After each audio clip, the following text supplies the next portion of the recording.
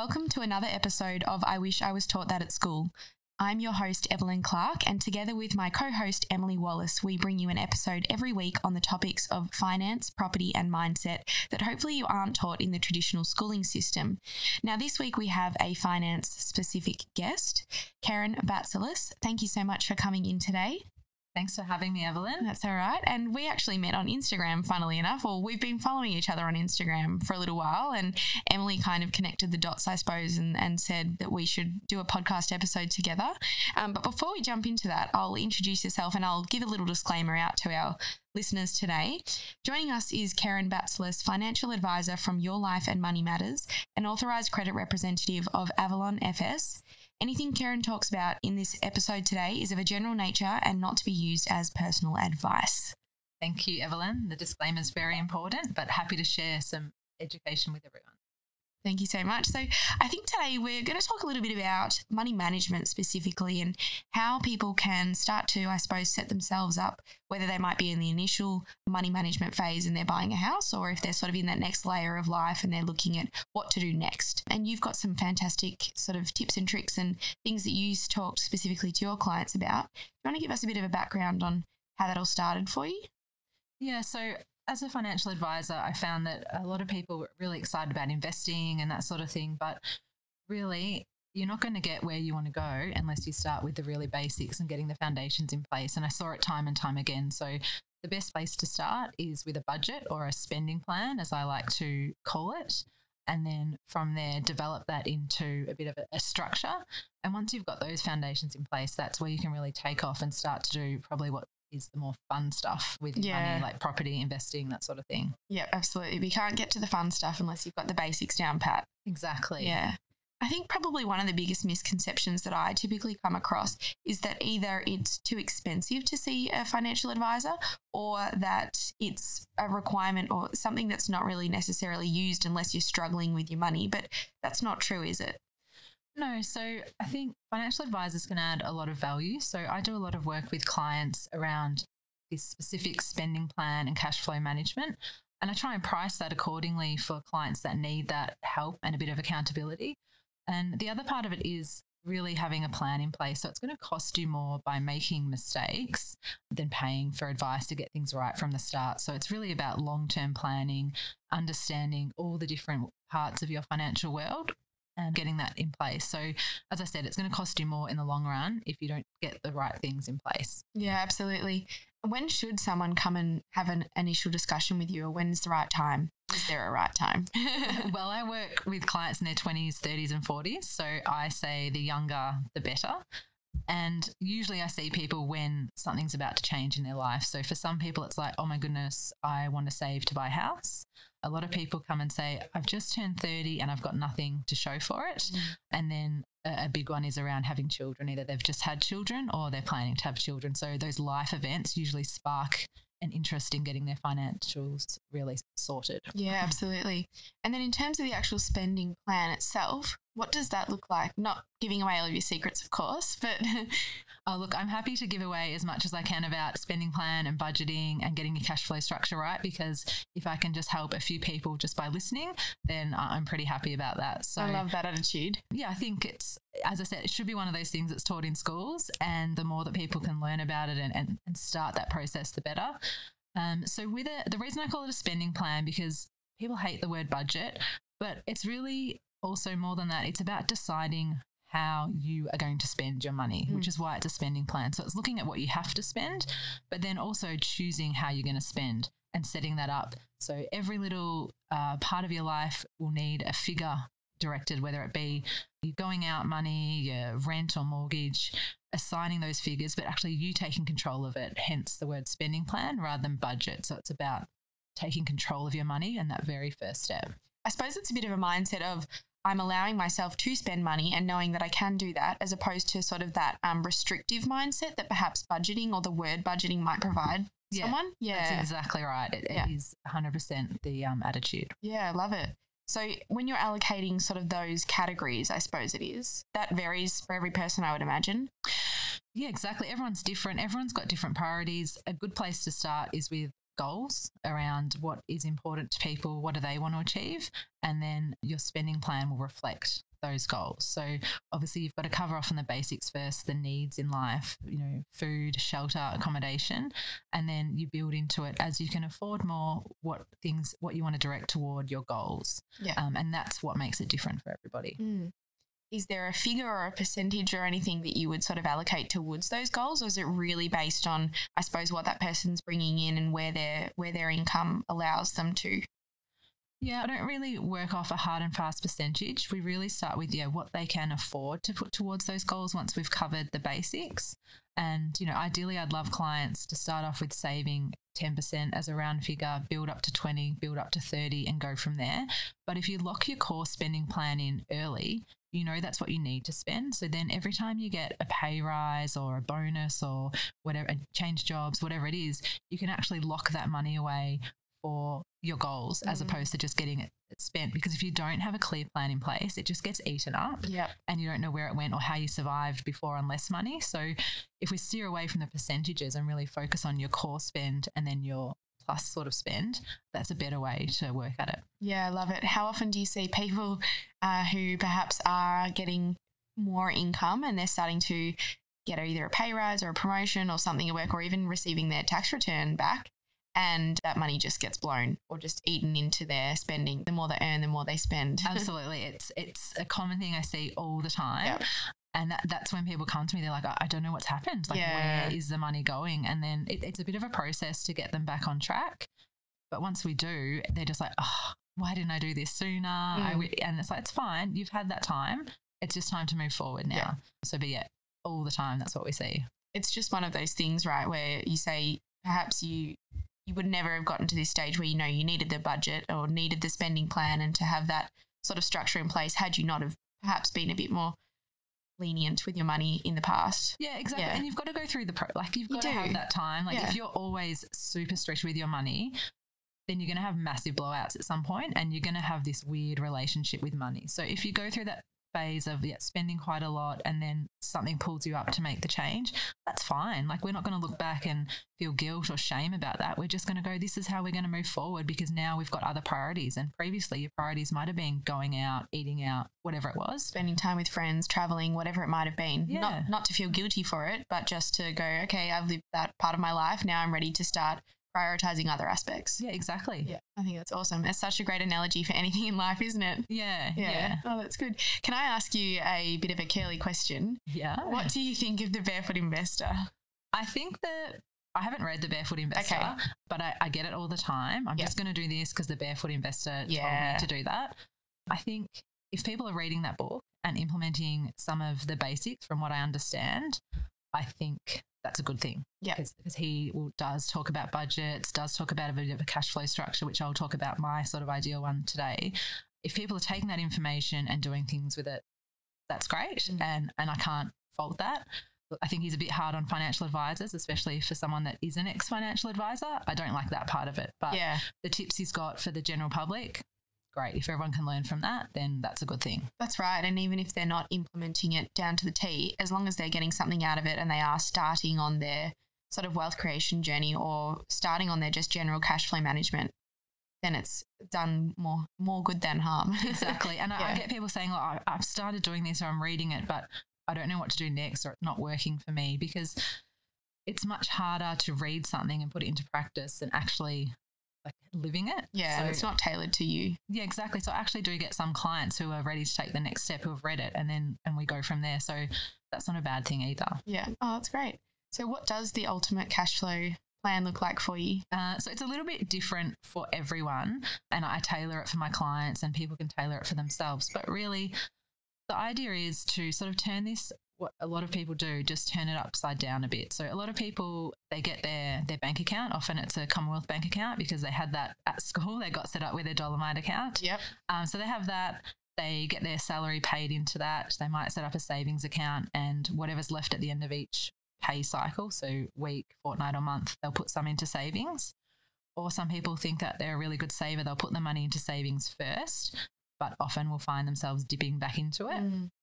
And that's the structure that I see all over the place. People operate basically out of one bank account, money in, money out. Sometimes there's a credit card in the mix. sometimes a savings account, and that's pretty standard.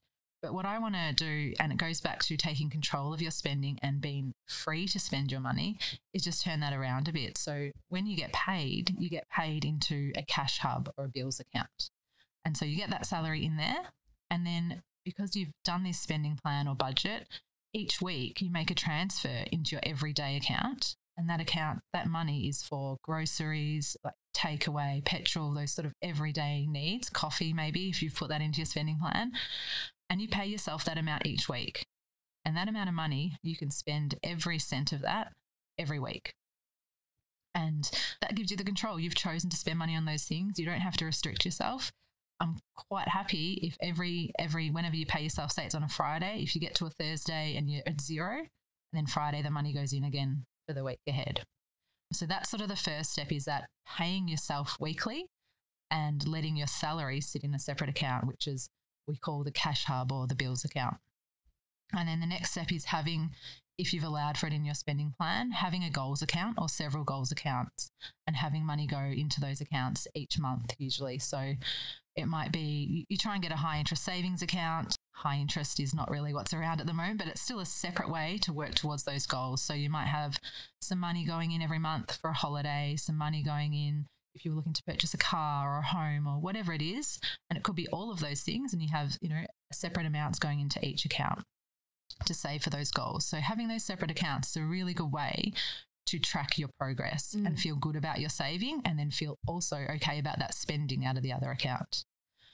So you've got those different accounts, so your goals type accounts, you've got your everyday spending account, and you've got that cash hub or bills account that basically controls everything. Yeah. And then you might have a discretionary spend account. So this is the one for things like clothes, gifts. You might like a nice dinner you might want to save up for, or a big night out, things that don't necessarily happen every week and you want to accumulate a little bit of money for, and you want to set that money aside. This is the thing that people normally end up dipping into their savings for, but this is where the spending plan comes in. You're planning to spend money on those things, getting your hair done. People forget to put money aside for that because they might go every 6 weeks, every 3 months, whatever it is, and then it's quite a significant amount of money. So putting a weekly transfer into this discretionary account, so again, based on that spending plan you've set up, you transfer money each week. Now, this money you can spend every week if you want, but that means in 3 weeks' time, when it's time to get your hair done, if there's no money there, you don't get your hair done. So the idea is that some of that money will be spent each week, like a little bit, but some of it will pool there for those bigger expenses that occur. And that's really your fun sort of spending money. Yeah. And the idea is that it's always there. So if you want to do something, there's money there, but if for whatever reason there's none there, you can't do that thing. Yeah. So say you've got an event coming up in a few weeks' time and you really want to buy a new dress for it, then you know that you've probably got to be a little bit stricter out of that particular account for the next few weeks, because you need money at that stage to make that purchase or get your hair done, or like whatever you said. Yeah, like get your nails done, whatever it might be. Yeah. You need to make sure the money's there to do it, rather than going back into the savings, or as people often do, into the credit card. Yeah. So you've still got control to spend out of that account, but you need to be a bit more strategic with your spending and a bit more thoughtful. And if you follow your spending plan, there'll always be money in there for the things you need. So what happens with the surplus money, I suppose, that's sitting in that cash hub or the account where we get our salary deposited into? So there shouldn't really be a surplus in there. So what should be in there is enough for your bills for the month. So not all bills happen monthly. Some might be quarterly or annually. In that case, there should be a little bit of money pooling in there for when those big bills come in. But essentially, that sort of should be a working account for bills and payments, and that's it. Yeah, perfect. When you've done your spending plan, you've allocated money already to those goals, and that's where your surplus would be going. Yeah, that makes sense. Fantastic. So if someone had a mortgage with an offset facility, is there a particular one of those accounts that you would allocate to be the offset? I mean, you can technically offset as many you can have multiple loan splits to offset anyway, but is there a particular account that someone would nominate to be the primary offset facility?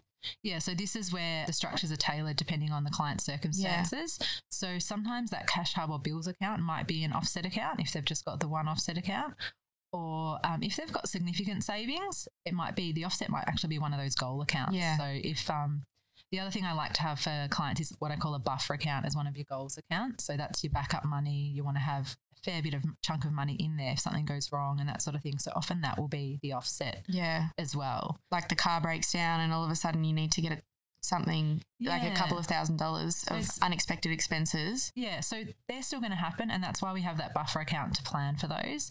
I like people to have sort of 3 to 6 months salary in there. Not always possible from day one, but that's one of the things we'd work towards with clients. And if that's the account that has the highest amount of money in there, usually that's where we'll use the offset account. Yeah, fantastic.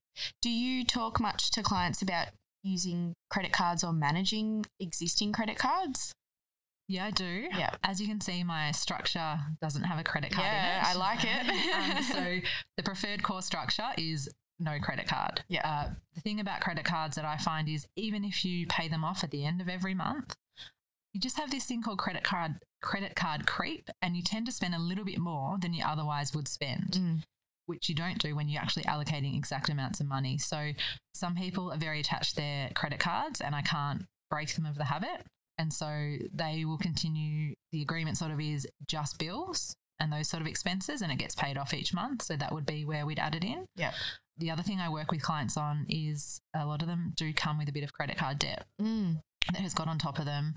It might have been used when they were sort of earning a fair bit less money and it sort of did help them out, but now's the time for it to go. So sometimes that is literally cut up the credit card, but we're transferring X amount each month or week to get rid of that debt, and sometimes that forms part of the plan. Yeah, absolutely. It's something that I see quite commonly as well. People come to me and they've got multiple credit cards, and it's either because, like you said, that they started off as a Dolomite and all of a sudden they've turned 18 and the Commonwealth Bank's offered them a credit card because they've been a loyal customer. Yeah. Or, you know, they've just sort of accumulated cards over time and didn't really realise that not paying or clearing it each month meant that it just sort of eventually creeps up until all of a sudden it becomes a full-on debt that they then need to clear, and making those minimum repayments is never going to clear it off in a quick amount of time. No, and it's going to cost them a lot in interest in that amount of time they do pay it off. So yeah, the people that are really attached to them are like, oh, but I'm getting these points and I'm going to get a free flight. And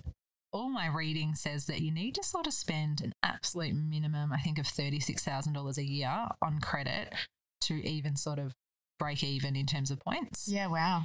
And even more to actually get somewhere. So, to start accumulating any points. Yeah. So, you know, that's where they come in really handy for businesses that have large business expenses. They go on credit cards, they get heaps of points. That sort of works. But I haven't seen many individuals where it actually works on paper. In their head it works and they might get a free flight here, but I'm like, you spend so much money for that. I know, it's a great marketing tool, isn't it? They've really nailed it. But you're right, and I did have someone say to me once a little while ago that they had read a fair bit of research around that exact thing, and the stats about essentially people who had used credit cards to sort of obtain points or do whatever they thought the rewards would be from it never ever came to fruition in terms of the amount that they spent versus what they made. Yeah. It's all a marketing campaign. Because even the annual fees on the cards that earn you a lot of points are quite hefty. So then you've got to make back that fee as well before you're getting anywhere. Yeah, definitely. But the banks have done really well with that. Individuals, not so much. So no credit cards. It's something that we both agree on, or something that we both like to see in our clients. Any other tips? I think the main, not so much a tip, but it's really difficult to set this up. So, you know, you think, I've got my budget or my spending plan and I've done all this, but why aren't I going anywhere? And so it's not easy. It sounds easy. So I guess my tip here is to stick with it. So the first 3 months are hard. Yes, you can spend everything in that everyday account, but you do have to have a bit of a behavioural shift. And that's why I've put the structure in place, because it's not easy to change behaviour. So this structure helps you have to change the behaviour. But I'll see people, and there will be a few cheeky transfers in those few initial months from the savings to the spending or the discretionary spend. And that's okay. But as long as you keep getting better each month, and I would say after 6 to 12 months, most of the clients that I work with that do this, they start saying, oh, well, I don't need this much in my weekly spending account. I want to save more of this.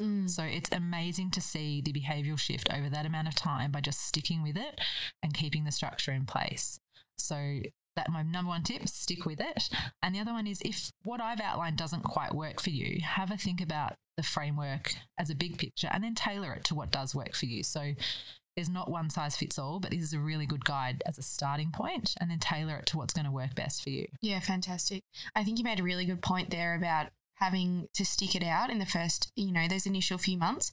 I think it can be quite overwhelming for people to sit down and look at their financials when perhaps they have previously neglected them or subconsciously put them on the back end, because it's overwhelming and it can be daunting to sort of sit down and look at your financial perspective as a whole.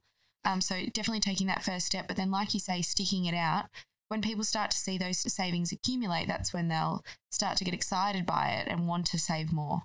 Yeah, exactly. And I've seen people, on reasonably what we'd consider low or below average salaries turn around in the year and say, oh my goodness, I've got $2,000 in my bank account.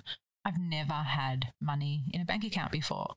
And then I've got other people that have been earning, 150,000 plus, and they've just been spending everything. So it's taken them a long while to get the shift, and they'll have really big savings. But for them, it was like, oh, I really had this huge behavioural shift and I had to go out on a date.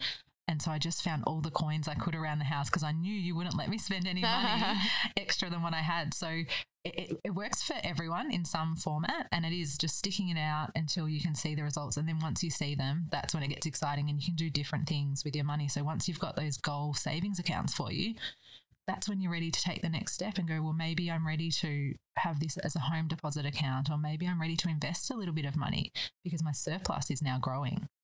Fantastic. Well, thank you very much, Keryn. I think you've been incredibly articulate in how you've sort of explained that spending plan, and hopefully everyone can have a bit of think about where they're at and perhaps reach out to you if they need some help or assistance or just want to have a general conversation.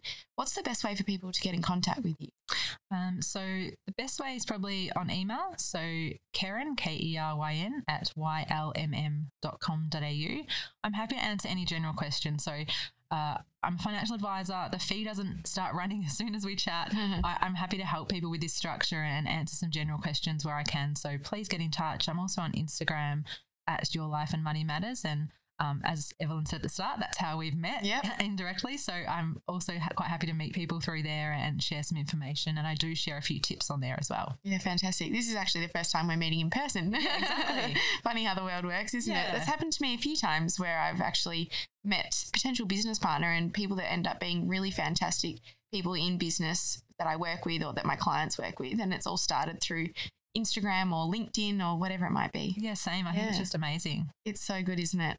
So we've come to a part in the podcast called You've Been Schooled. I don't know if you've listened to any of our previous episodes, but I'm going to school you on hopefully something that you haven't heard before. Okay. All right. This is a bit of a funny one.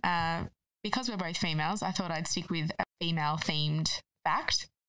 Apparently, the average woman eats about 2 to 3 kilos of lipstick in her lifetime. Oh, that's disgusting. I know, it is, isn't it? I suppose if you think about it, being on your lips all that time. I don't really wear lipstick, so hopefully I'm on the first time in months today. And I'm really? like, why am I doing that? Oh, no, you're never going to put it on again. I've scarred you. It's probably lip balm and stuff as well. Lip balm, definitely. I put that on all the time. Yeah. There you go. Thank you so much for coming on the podcast today, Keryn. As we said, people can reach out to you. We'll put all of your details in the show notes as well. Great. But yeah, just if anyone wants to have a chat or wants to get their spending plan organised, we would highly recommend they come and have a chat to you.